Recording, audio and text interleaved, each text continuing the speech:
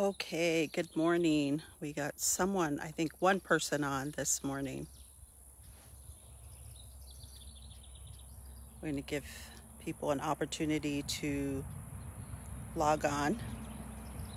Good morning, Pam, Spang. Hope your garden's doing well. Just like to wish everyone a good morning. Hi honey washte, pivawana. Want everyone to have a good, beautiful day. I'm sitting here in my backyard. And for those of you who are new to our program, my name is Lynette Tubles, and I'm your host for our weekly program, Food for Life. And this is our food sovereignty, garden, health and wellness program that we've been doing for, over a year now, probably about a year and a half. And it kind of arose out of the pandemic and just the need to stay in and stay connected to people. We've had a food sovereignty program for over 10 years now, but last year it really grew. Just the need for food, really exposed itself through the pandemic, healthy food. And so our program, doubled last year, and this year it actually tripled. So we've, been really busy this spring helping people put in gardens and, just doing the best we can. We had 110 people sign up. So we provide all the support and supplies, starters, seeds, soil, tools, everything for our community here on the Northern Cheyenne Reservation in southeastern Montana. And so that's just a little rundown on our program. I just want to thank all of you for joining us this morning. And I wanted to start out with, our program is health and wellness also. It's all connected. Everything is connected, mind, body, spirit. And what we put into our body is really important, but also what we feed our spirit and our mind is really important as well. So I wanted to start out with a reading that I work really hard to read every day, and it just puts me in the right frame of mind.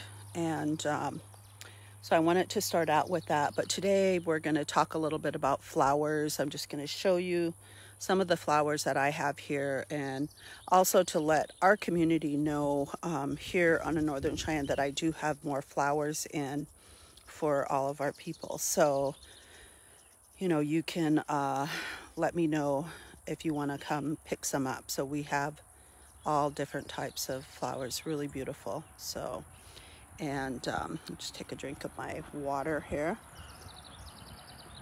Today I'm using my cup. If you can see, it's both the Oglala Lakota and the Cheyenne flags combined. So because I am both of those were gifted to us this past year on the Fort Robinson Run, which is a 400-mile run we do with youth to heal from historical trauma. But we run through the the Pine Ridge Indian Reservation, the homelands of my people.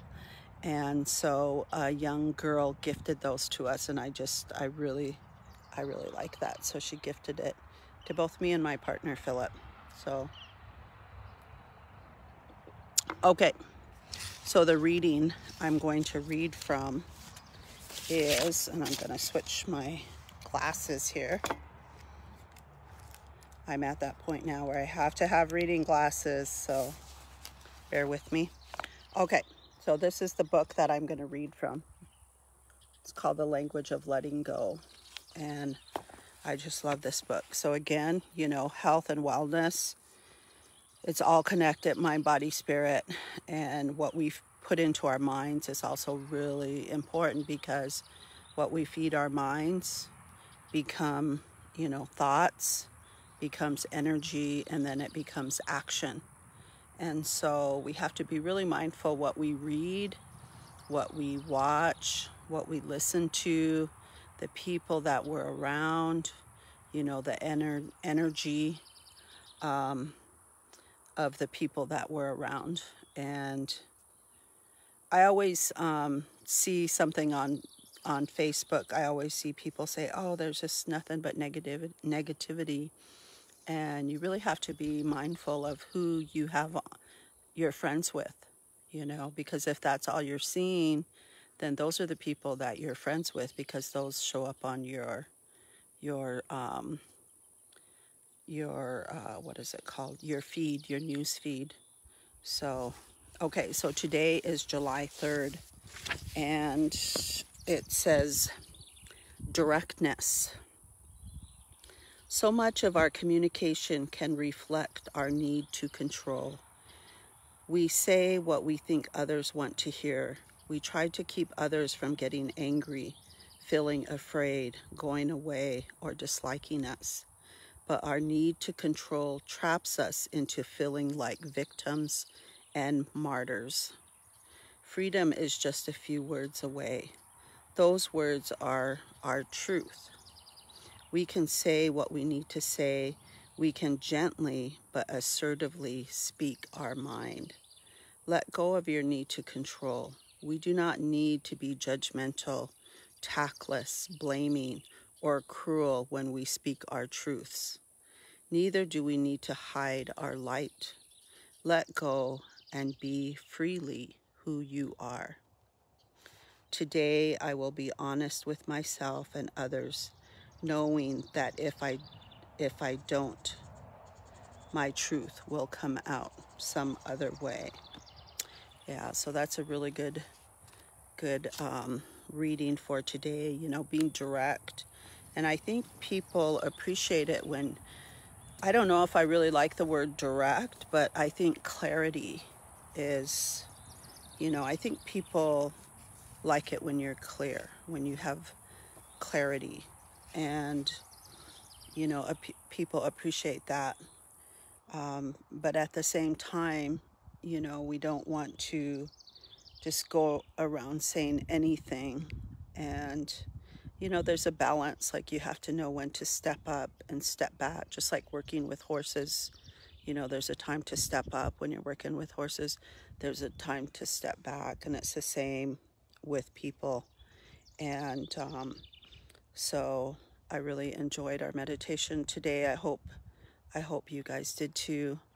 And again, for those of you that just joined us, I'm in my backyard. You can kind of see, we sit along the tree line, so you can see all of our trees, and you can see, my backyard. We got a little tiny house for our guests. But today I wanted to just I wanted to keep it short too. There's a lot going on, especially in our community here. And my daughter is going to be roping today in the rodeo. And then also a young man that we're connected to is going to be riding in the horse races today. And hopefully we can get to the powwow this evening where my grandson will be dancing. So a lot going on. I want to keep it short, but I just want to just share some beauty with all of you. And so with our program, we give flowers out to our community as well, because flowers attract the pollinators. And not only that, I just want to create a beautiful space that you enjoy being in, because gardening is a lot of work. You all know that, and right now you should be watering your garden. Today it's supposed to be 104 degrees here, and I know there is a heat wave all across this country, and we're getting like 2 weeks of high temperatures, like above 90, 90 to 100, and today's supposed to be 104. And so we need to keep our plants hydrated.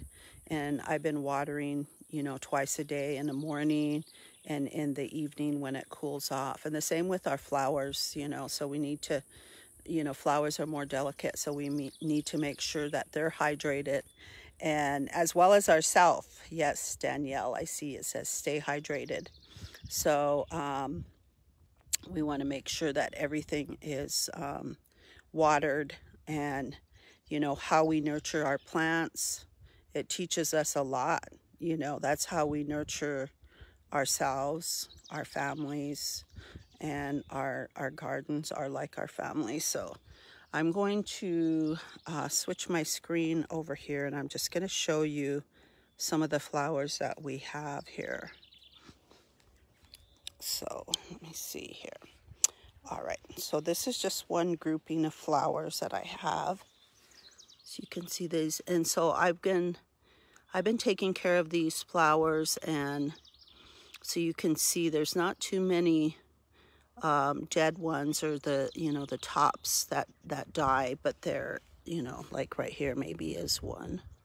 So I'm just going to gently pull those off, and what happens is it makes room for the new flowers to come. Oh, here's another one. So if you just pull those off, the dead ones, then it allows, that's called deadheading, and so it allows the others to grow in its place.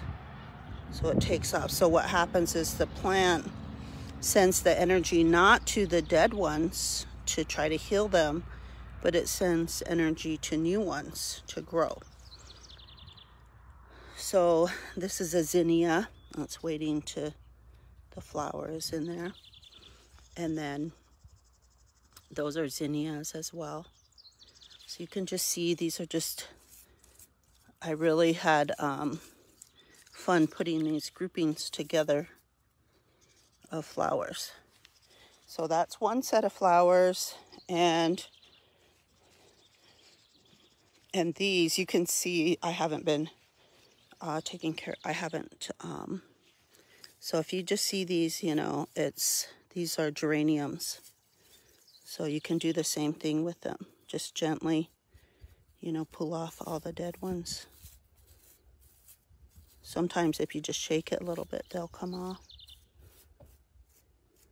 And then once you do that, it makes room for the new ones. See, here's the new ones coming up right there.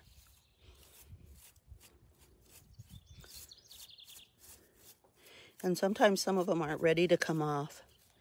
They want to hang on, just like some of us. We want to hang on to things maybe that aren't good for us.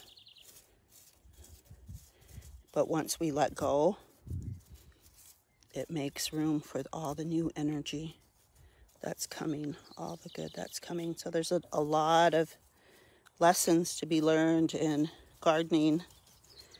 And one of my nieces the other day, she also works for me. She was talking about how deadheading, when she deadheading plants and flowers, how, you know, she was talking about that, how it's getting rid of all the old energy, all the old behaviors, and making room for all the new.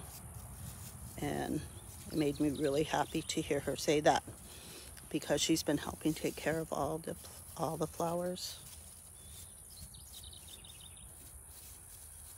So if they don't want to let go, I just leave them on there a little bit longer till they're ready to come off.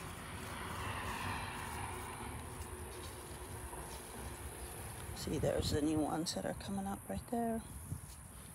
So these are all geraniums, different colors. They're really vibrant, really beautiful colors. And then I have here, these are all petunias, and you can see a lot of them right here. There's a lot of, and these, you have to do this regularly. But once you pull them, the new ones grow back. So you can keep your plants, your flowers going all summer long by doing this. Yeah, see,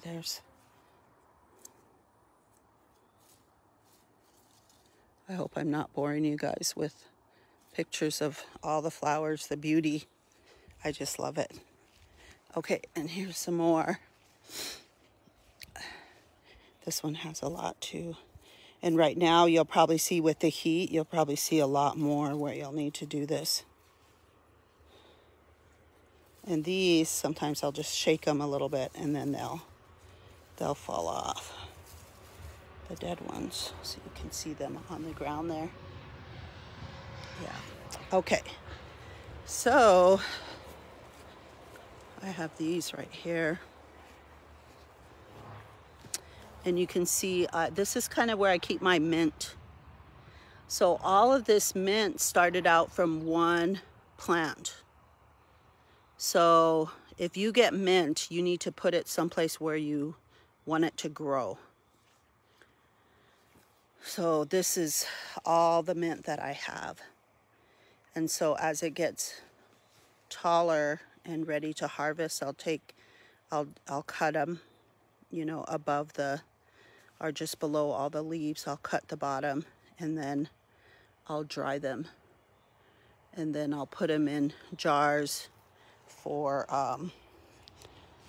tea, you know, for the winter. Okay, so here's some more flowers. These are marigolds, and I'll show you right here. They need to be, so you just pop the heads off just like that, and I just throw them down. So you can see the zinnias in there as well. And it's already really hot. I could just feel the heat.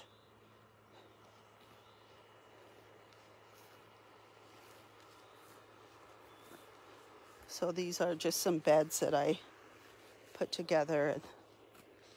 This bed is kind of having a hard time. I think I put some flowers in here that don't. This gets direct sunlight all day long. And I put some flowers in here that don't like the direct sunlight. And so here's another example. I'll just pop those off. And see, here's all the new ones that are ready to come up. And these are all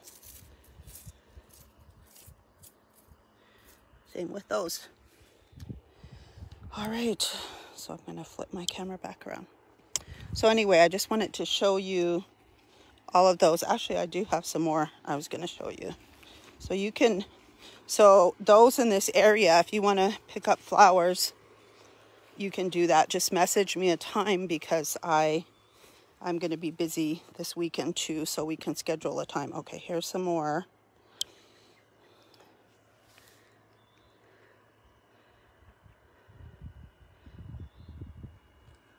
And these are just going up my stairs.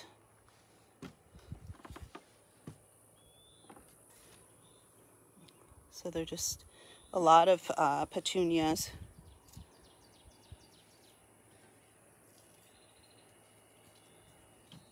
All right.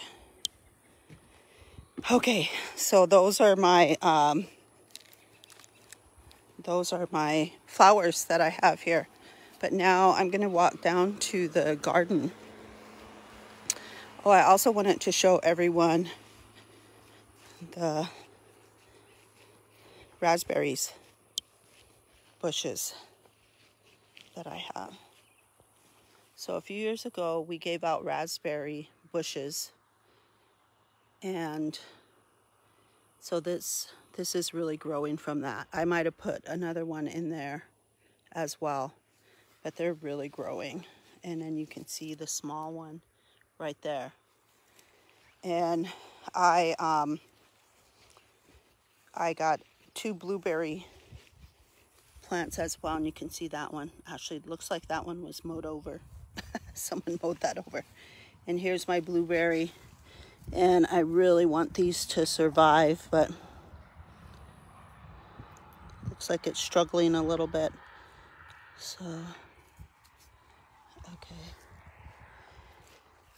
And I wanted to show you, I harvested from here.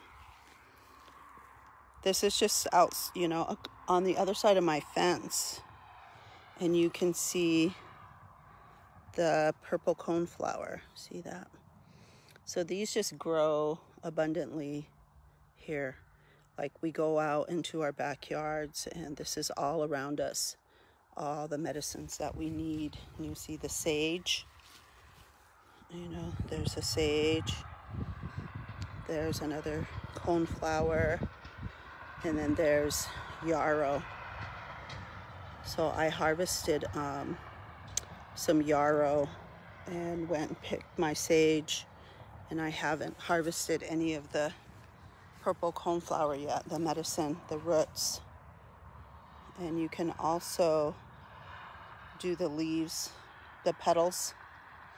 And then I also harvested, you can see right there, those are wild rose bushes. So I did harvest, you know, some of the petals to make tea. And then rose hips will be coming out, you know, in a while. And everything is so far advanced because you can see all the yarrow right there. Yeah. And the sage, the yarrow, just all the plants. And because of the heat, like, everything is just really advanced. Like, it's confused, you know. All the plants are almost like ready to be harvested. Usually you don't see them at this stage until, you know, late July and early August. But this year, we because of the hot weather, it's really crazy. And so I'll just show you guys a picture of some of the flowers that we have here. Okay, I hope you guys can see this because it's so bright. It's really hard for me to. We got a lot of marigolds still. So if any of you want some more plants, please come get them. And I'm gonna go into my garden here. Just give you a quick peek how everything's going. The tomatoes, again, the flowers. Last night I watered really, really well. So I think today they should be good.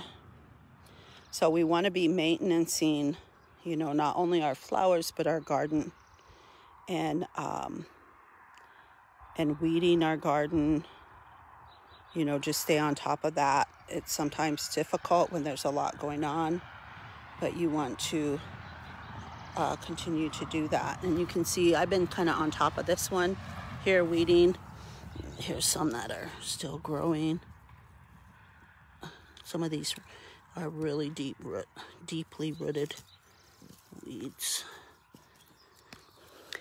And I think we have to be careful what we call weeds, because I was just watching a post from Linda Black Elk this morning, and she was talking about one of the, we call it a weed that's in our garden, and we see it, but you can actually use it to cook with, and it has a lot of nutrients for us. So the same with, like, in my garden here, I always find a lot of lamb's quarter. It's just growing everywhere.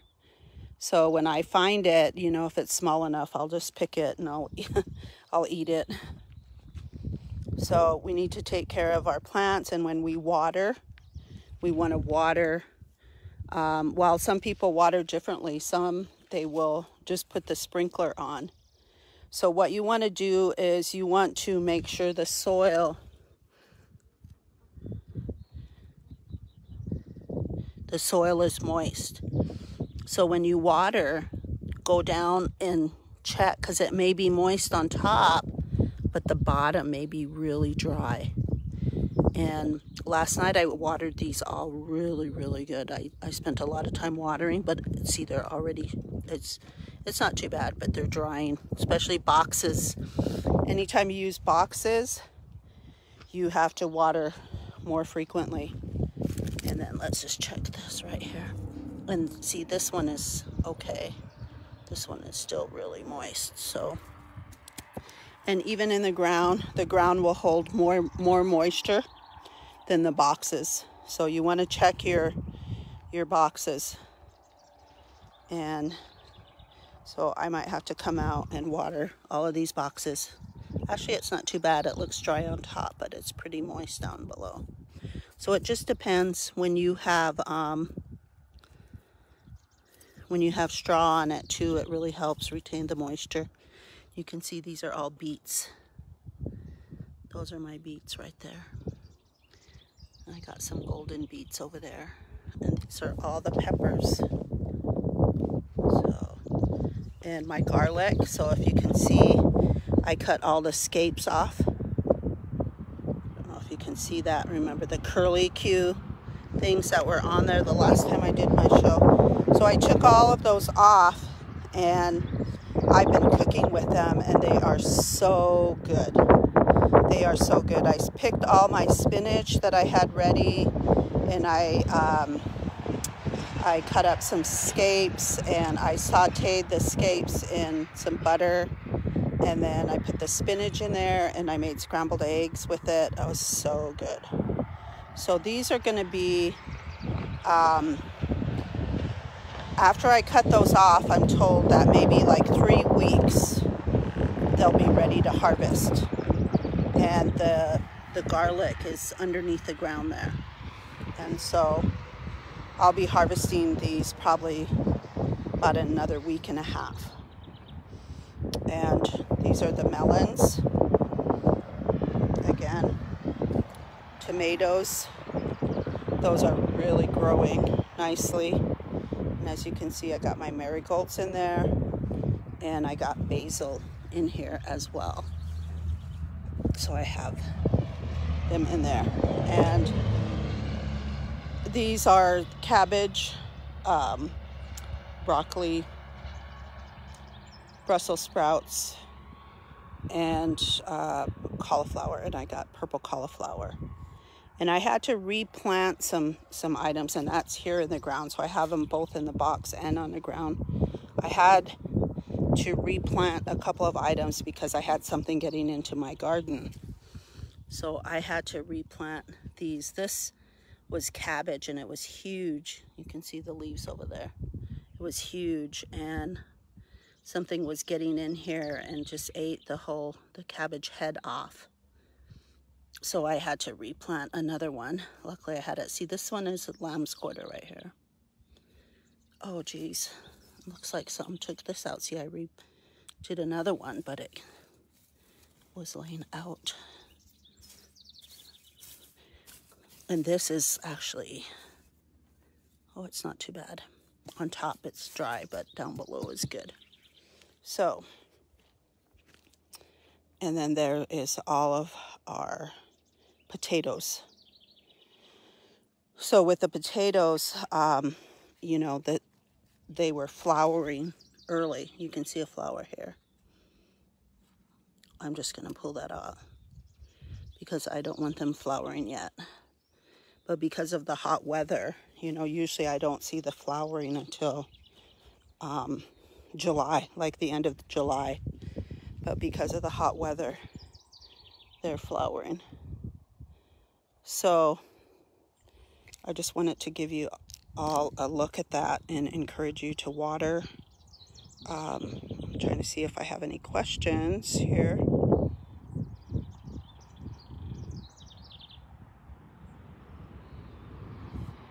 Yeah, and see, you can see I have a fence all around my garden to keep the little rodents out, but also to keep the, we have horses here, and we haven't really seen any deer. There's a lot of deer, but they don't bother my garden. But the horses will, so we have a fence. And so sometimes we get gophers, they come underneath the ground. And that's kind of what happened, I think, with my cabbage. So if you notice, I put some, this is, so this is what I did. I put, if you can see that butterfly, and that's solar. And those little, things right there. They have like little bells on them, so when the wind blows, it makes noise. And so since I did that, it doesn't seem like whatever it was is bothering them anymore. So just all the little tricks. And then these, see the lattice back there? I'm going to put that up all around the garden here. I just have it on this one because I'm going to put that up so to help keep grasshoppers out. So so those are all things that I do, just to little things, hacks, I guess, to help with some of the pests and rodents and animals that might want to get into your garden. So that's what I just wanted to share this morning. Thanks for joining me, everybody. I hope you enjoyed our short show, and we didn't have too much new information, but I want to encourage you to join us next week because we have a guest coming on, and they're from the MHA Nation in North Dakota, and you know, they follow a lot of the traditional teachings about gardening and about corn, and they have their corn songs, and when they plant, their songs for their garden. It's just so beautiful.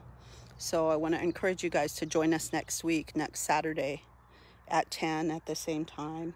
And just want to thank all of you for tuning into Yellowbird, and you know, share this on your page so other people can view too. Maybe someone might get some information that might be helpful to them.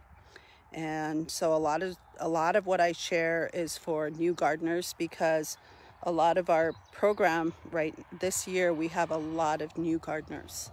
And so, you know, I just want to share some tips just to help everyone, and also bring on additional guests that can share more information too. So thank you all for joining us, and just want to say good morning to Lance. I see you commenting. Let me see what you're still planting like a hidatsa. Yeah, that's good. So just want to wish all of you a beautiful day. Enjoy your weekend, and we'll see you next week. Have a great day. Bye.